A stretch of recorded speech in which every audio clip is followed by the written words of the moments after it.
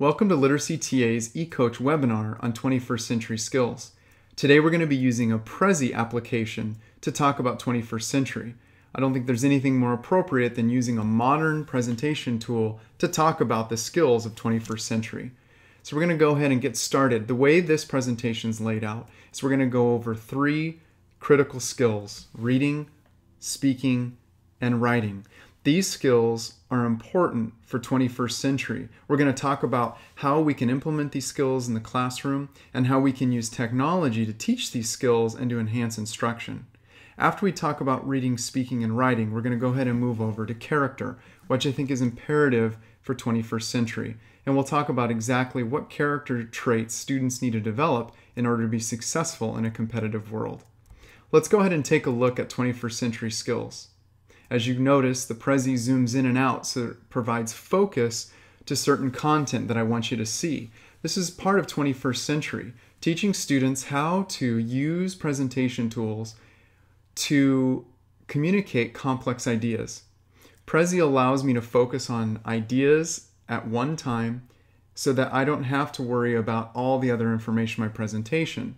So I'm going to use Prezi during this presentation to model a 21st century tool. For us, 21st century skills is important because we want to equip our students with the knowledge and skills they need to be successful in a competitive and evolving world. We know that the world is changing rapidly and we have to keep up with it. Our students are very good with technology, but they're more equipped with the social end of technology. They don't have all of the academic skills in regard to technology. So one thing that we want to make sure that we do is honor the way in which students use technology, but also show students how to use technology in academic ways. For example, students might use Twitter, they might use Facebook, but if they only understand modern technology to socialize, they have really missed some opportunities and they don't quite understand the potential that these modern applications offer. So what we want to do is teach them tools like Prezi. So I'm going to go ahead and show you how we can use such a tool while you're learning about 21st century skills. Let's go ahead over to reading. There are 3 skills that we have underlined for reading. In order to prepare students for the 21st century, we need to teach them how to be strategic readers. That means they need to be able to sit down to a reading and decide on certain strategies that they're going to use in order to attack the text. This has to be taught, and they have to learn how to do this independently. This isn't something that they are instructed to do. That, of course, is how it starts. But once our students are with us for a period of time and we have a chance to teach them skills, we want them to be able to use them strategically on their own so that they can read a variety of texts and read them independently. That's the goal. Analyze a wide range of texts. Students need to read literature, they need to read nonfiction, they need to be reading texts online, they need to read all sorts of documents, they need to learn how to read technical documents, and they need to know how to break them down. So 21st century skill for our students is to analyze texts, a wide range of them. Also looking at speeches, being able to decipher what is and what is not factual or truth about what someone says. Television is constantly sending us messages, and our students need to be aware of these messages and be able to break them down. Which leads us to our last bullet for reading: evaluating credibility. Our students are inundated with information online as well as the television, and because they're exposed to so much information, they need tools and strategies they can use to equip themselves to really make good decisions about the information that's coming in and decide on what is and what is not important. This is really critical for our day and age when information is everywhere and information can be accessed at any moment. Let's go ahead and take a look at how LiteracyTA can help deliver 21st century skills. First of all, we offer instructional strategies and tools that help teachers deliver these skills. We offer interactive web pages as well as the individual strategies themselves that teachers can use to teach students how to be more evaluative, teach students how to be more critical in their reading, teach students how to be more strategic in how they attack texts. We also offer a cognitive approach. So with every strategy, we tell students what a strategy is, how to use it, but most importantly, when and why to use it. Why those 4 questions are important is because we want students to use these independently long after they've left our classroom, long after they've left middle school, long after they've left high school. We want them to be able to use a strategy. And if they don't understand the strategy and they don't know why they would use it, they're really not going to apply it in any other context other than our classroom. So LiteracyTA offers ways to teach these strategies in a cognitive way so that they remember them and retain them. And the last one is explicit instruction. We have all sorts of scaffolding tools and images. We have demonstrations, and then we have advice to teachers about how to be explicit in teaching these strategies. And that's really, really important, is teaching strategies that students understand. It says here that we want to model what good readers do. And one way we can do that is to show them models online, but then also give you ways as a teacher to model strategies in the moment. We're going to go ahead and zoom in even closer and take a look at the Literacy Skills homepage. And on this homepage, you will see 5 reading strategies that are outlined here. Going from the left to right, we have pre-reading, marking a text, charting a text, writing in the margins, and organizing information. These are 5 core reading strategies that we want to teach all students across campus in order to better prepare them for 21st century. The pre-reading is about making predictions and judgments about what information is coming and predicting what might the message of a text be. And marking is about breaking text down, getting to the central argument and looking at evidence and evaluating that evidence. And charting is looking at text structure. How do authors construct texts, and what decisions have they made? Why is this author using text features here? What is this image representing, and how is it tied to the surrounding text? And writing in the margins helps students respond and connect to text, which we know all good readers do. So giving them the tools to read actively and think about the ideas in the text and respond to those ideas, and sometimes summarize and clarify the ideas that may be a bit difficult to understand. And lastly, organizing information. Teaching students how to categorize ideas and put them into maybe columns, or put them into different conceptual maps that they can use to better comprehend the text. All 5 of these strategies are available in LiteracyTA, and they're designed to help students succeed in the 21st century. This is our reading section. Let's go ahead and move out into our speaking section. There are 3 skills outlined in our speaking section as well. Speak appropriately to various academic and professional audiences. What we're talking about here is teaching students how to speak to a teacher, speak to a professor at college, speak to their employer, and also speak online. We have now Google+, we have Skype, we have FaceTime. There's a number of interactions that students are going to be engaged in as they mature, and they're going to need to know how to speak appropriately in a number of these different type of environments.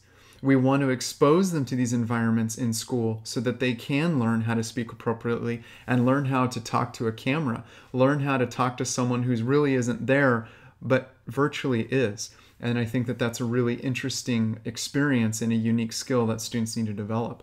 The second bullet reads, present complex ideas through modern presentation tools and applications. I'm doing that right now. I'm using Prezi, which is a modern application, to present a complex idea, 21st century skills. Students need to learn how to use these types of tools like Google Presentation, Prezi, Glogster. There's a number of products out there and tools that are for the most part free that students can use to present their ideas. I really like to have students use Google products. I like my students to use Google Presentation. I like them to embed their presentation in their Google sites. I think that Google Plus is a really powerful tool for 21st century skills. And so teaching our students about these different presentation tools and teaching them how to present ideas through these tools and actually using the technology to help with message is really important. And we want to make sure that our students are learning that in the classroom. And lastly, collaborate effectively online and in person. Students collaborate in a number of ways. They could go on discussion boards. They can collaborate in chat rooms through Moodle. Students could collaborate online using Google Docs. They could be face-to-face using Google+. And then they also need to learn how to collaborate via email, even though it's not in the moment. They're not speaking to each other in real time. There is a number of collaborative projects that we do as professionals and students do as academics. That has to happen over email, and they have to learn how to respond appropriately and learn how to ask for materials and learn how to check in on how a project is coming along. And this is all about collaboration, communication, and being able to stay connected. So let's go a little bit further to see how LiteracyTA can help with all of these 21st century skills. We have engaging activities that help students develop their speaking skills. We have things like Read 1, Speak 2, Write 3, which allows students to have an experience where they read a little bit and they speak for a few minutes maybe, and then write a couple of ideas down from the reading and speaking experience. We also have Socratic seminars. We have Debate a Side, where students will take a side on an issue and formulate clear arguments that can be supported with solid evidence, and they discuss their ideas. These are all activities that build confidence in students and teach them what is appropriate and what is not appropriate in public forums. How to, for example, wait to speak instead of just speaking when you think of an idea. Teaching students how to be patient when they hear something that they want to respond to immediately, or learning to understand other people's viewpoints without attacking them. We also offer strategies that enhance instruction and improve learning. We have a number of strategies and tips to help teachers implement technology in the classroom. We have online portfolios, for example, and strategies to help teachers implement online portfolios where students can present their work over the year. We have ways that teachers can engage students in discussion boards. And then for us personally, we have ways for teachers to learn through technology, like this webinar. And we also have a blog that teachers can read. We also have instructional videos. So all of these great things, all of these deliverables are for you and your students to learn what 21st century is all about and how to be engaged in the learning of 21st century skills. We're going to go ahead and go one step further and look at the literacy skills page. Now you see that there are, it looks the same, it's the same page, but there are now 5 different strategies, and these are our speaking strategies. We have pair share, small group, peer review, investigative reading, and Socratic seminar. A couple of these I've already talked about, talking about pair sharing, but let's talk about a couple more. Small group. We want to get our kids talking in pairs, but we also want them talking in 4s and 6s. And so we have a number of ways that we can engage kids in small group, and we have all these wonderful diagrams that map a classroom and say, this is the way you can set up your chairs for this type of environment, or consider setting up your physical environment this way in order to achieve this outcome.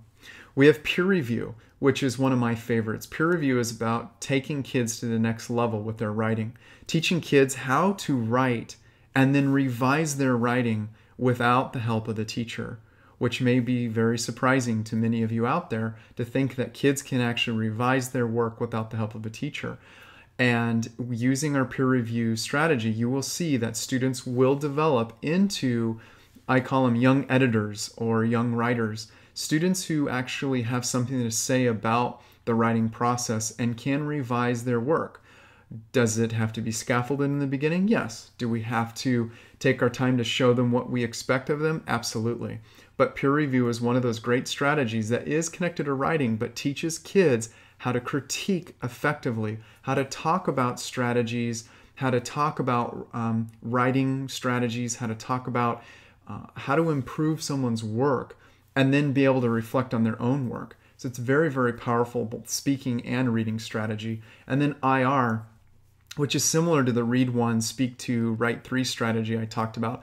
IR is fantastic because it's going to teach students how to read together and investigate a text together by asking critical questions that help them understand what is actually being said and done in a text. And then, as I've talked about already, Socratic Seminar, which is about, of course, academic discourse, teaching students how to engage in academic discussions while learning how to speak appropriately, while learning how to speak intelligently, and while learning how to speak maturely, which is very exciting.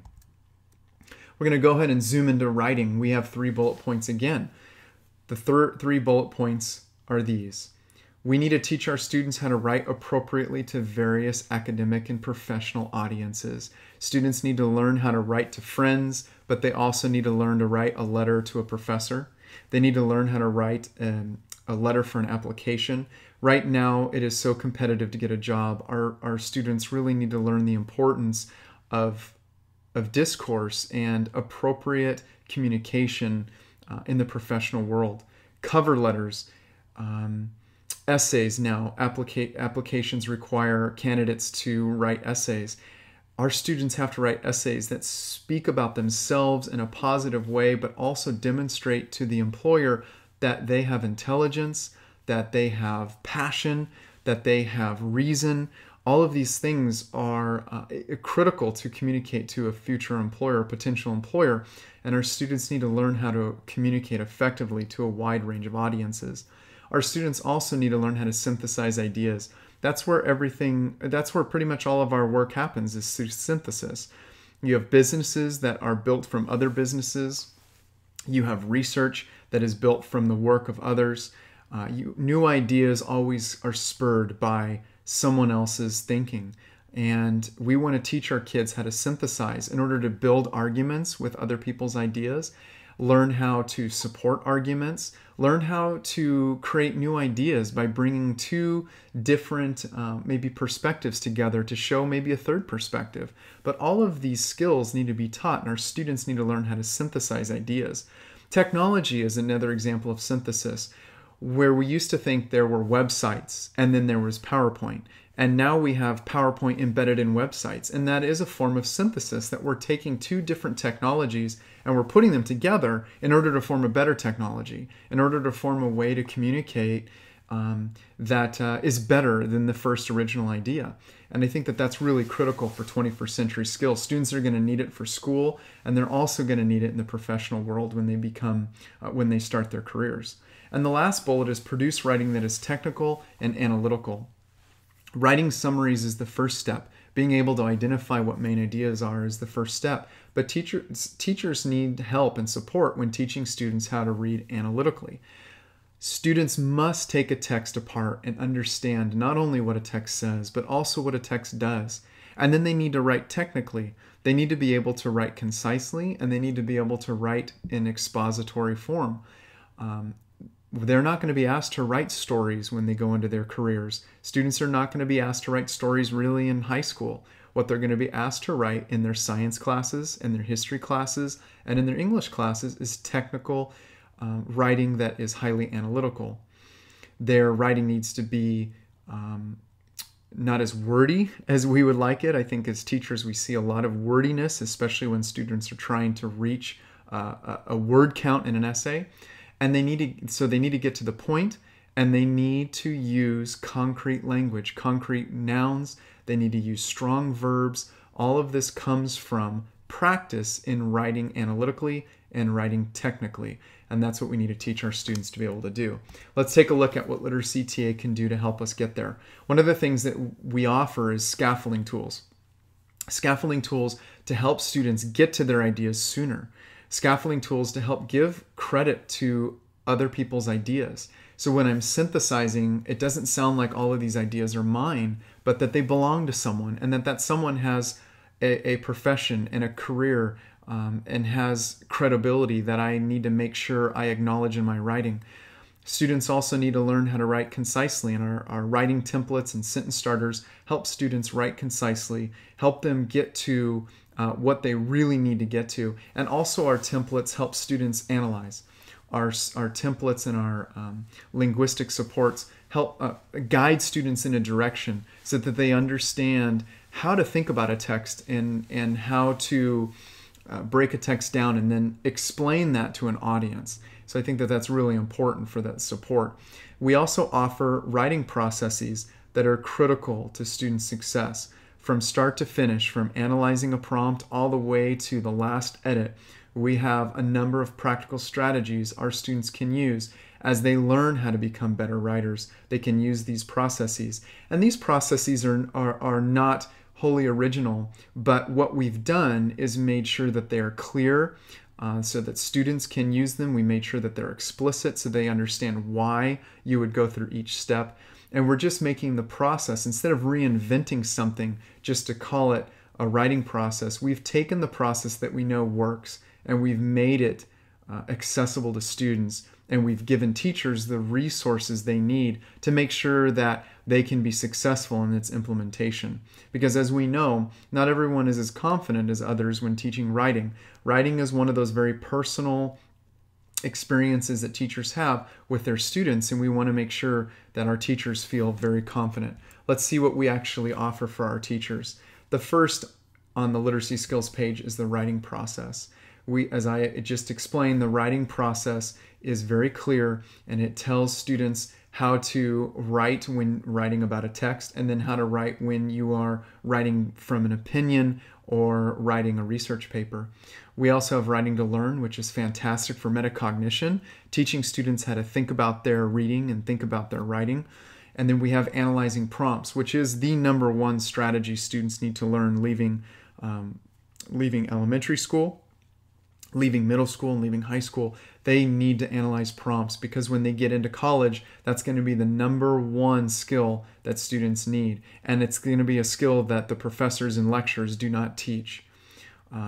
Our students need to learn how to attack text-dependent prompts, and LiteracyTA does a great job doing that. Integrating sources is an area where students learn and teachers learn about integrating sources that they use in a paper. So this is about writing about what other people have said. And we have templates and sentence starters, great handouts and simple ideas that really work and can be implemented the very same day that you pick them up online. And then we have Academic Summary. An Academic Summary takes you through a number of strategies that teachers can use to help students write more academically. And what I mean by academic summary is we're talking about, remember, beyond the ideas in the text, but how the text is constructed, how those ideas are put together. We want to teach students how to investigate rhetorical devices. There's rhetorical devices used in every content area, and there's a text structure in every content area. There's a very specific text structure in science and scientific journals and lab reports, and there's a very specific structure to analytical paper in history if they're doing maybe if they're writing about analyzing primary secondary documents. If students are analyzing speeches, there's a very specific structure to that work. And under this section, Academic Summary, you will learn all sorts of ways to support students as they learn how to write academically. So these were the 3 21st century skills in a very commonsensical, familiar way for reading, speaking, and writing. But I also mentioned that there's character, and we want to get to that right now. We're going to go ahead and zoom out and go over to character. And these are the character traits that we believe are critical for students in the 21st century. We need our students to be solution-oriented, and I'm going to take you to the solution zone in just a second. Our students need to be solution-oriented because there are so many problems in the world today. They need to be able to solve them on their own. They need to be resourceful, they need to take initiative, and they need to come up with solutions. They need to be able to predict what problems may come, see problems appear or happen before they are too big to solve so that they can start chipping away. For example, we ask our students very simple things like go home and type a half-page paper. Well, the problem might be my printer is broken. Well, instead of making that small problem into a huge problem, they need to solve that small problem immediately by going to an aunt's house or going to a library, going to maybe an after-school program, but instead students will wait until the inevitable. They cannot print. They'll come back to class the next day and say, I wasn't able to print, and now I have a real problem because now I don't have my assignment. I'm now losing points. We know this story. We've seen it and heard it a number of times, probably too many. So what we want our students to be is solution-oriented, and I'm going to take you to the solution zone. The solution zone is something fun that I've created in my own classroom. And what I do is I quite literally hold up my hand and I say, guys, if you have a problem, I need you to have a solution. So what that means is when you come to me with a problem, you need to also have a solution ready.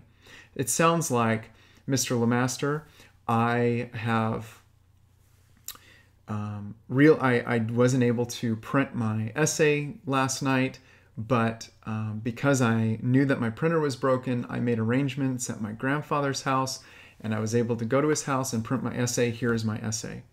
Instead of telling me your printer is broken, telling me you have no more ink, telling me you lost your book, you have a solution. I do want to know what your problems are, but I also want your problems followed by a solution. And I call that the solution zone. And my students learn that very quickly. It's an expectation that I set in my classroom, and my students follow it pretty well.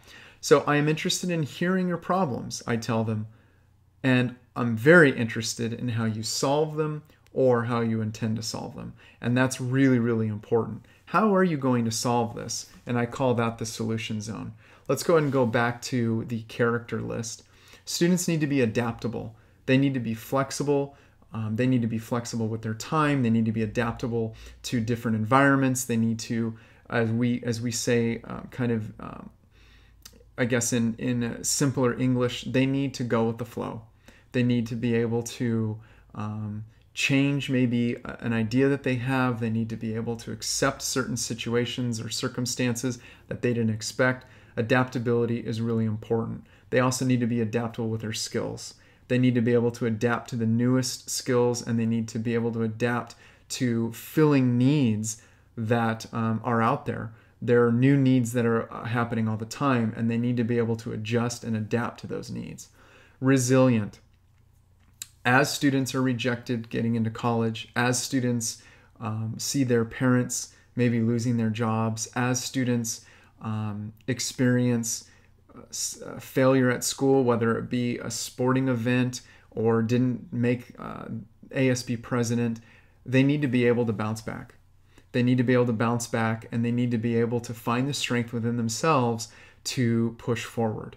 And resiliency is key to a student's success. If they didn't get into university, they need to be able to be adaptable and go to a community college and be able to push through community college and get into the university after 2 years of work. Resiliency is critical. If they find themselves laid off in the future, that would be an unfortunate circumstance, but it is probable. They need to be able to find a way out. They need to be able to pick themselves up and find a way to self-advocate and find a way to succeed once again, which is about industrious. Students need to be industrious. They need to have a strong work ethic. They need to be able to be innovative.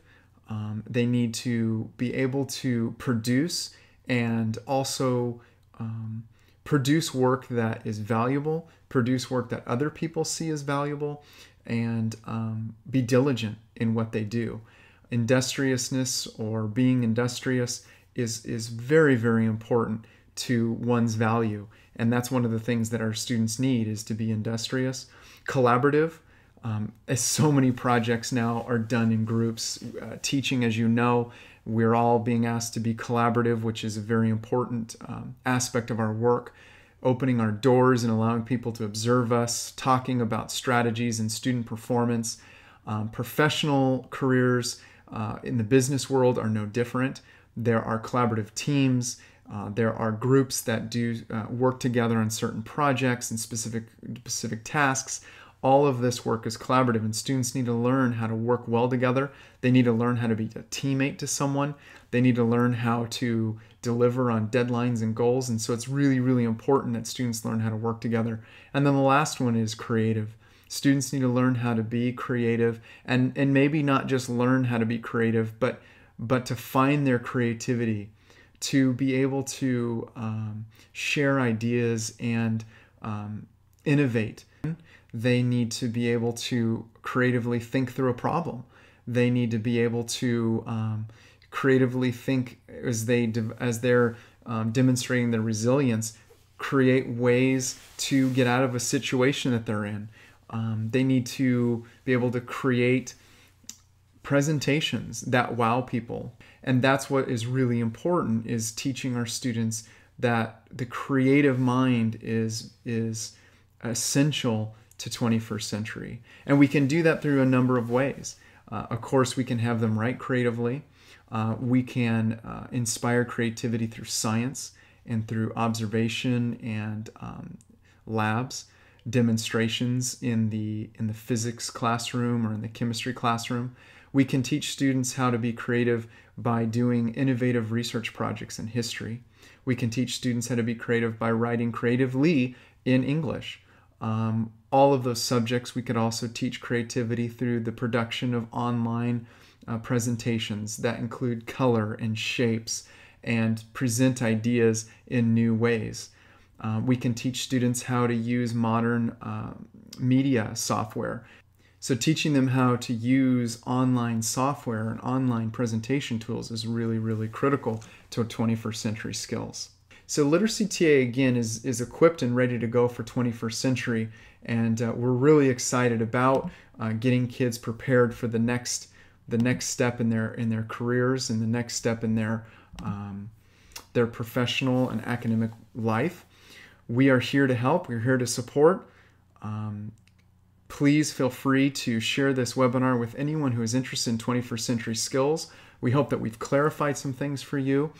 We hope that we've inspired some ideas and got those creative juices flowing so that you can get back in your classroom and maybe start implementing some of these strategies. Maybe there's something we talked about that needed to be discussed that you feel is very important, that kids need to know. But remember, literacy does not change, but it evolves based on our time.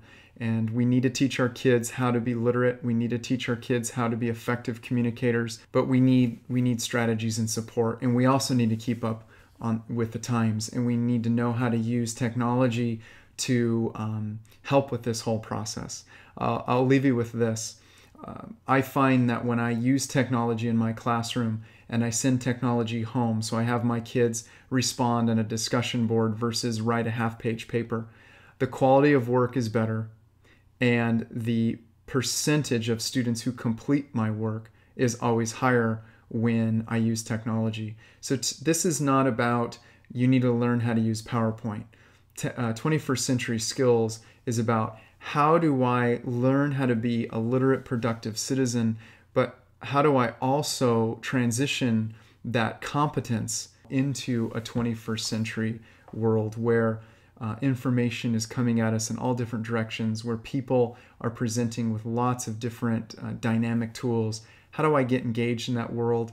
And how do I develop confidence and proficiency so that I can be productive myself and really offer the world something exciting and unique and become an integral part of this century and become an integral part of the next greatest idea.